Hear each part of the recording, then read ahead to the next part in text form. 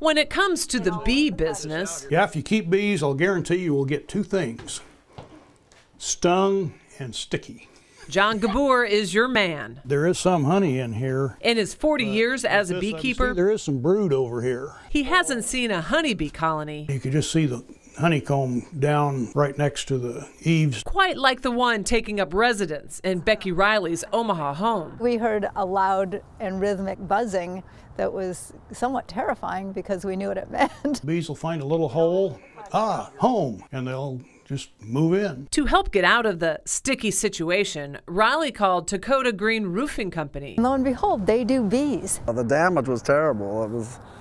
The honey was coming through their soffit and it was just leaking down the front of their side of their house. Dakota Green happens to have a beekeeper on staff, Janelle Greco. She was really concerned about saving her bees, but getting them out of her attic at the same time.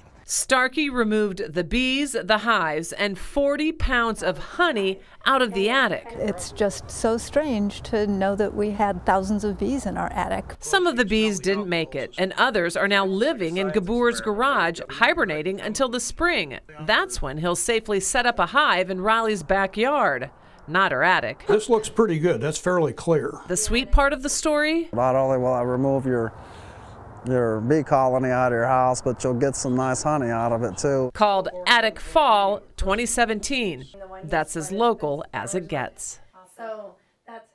Tastes really good too. So Becky says those bottles of honey will make great Christmas gifts this year. And Starkey says if you find bees in your attic or your walls, don't kill them. He says it's best to relocate them and remove the bee pheromones from your home so they don't come back. Back to you, Rob. All right.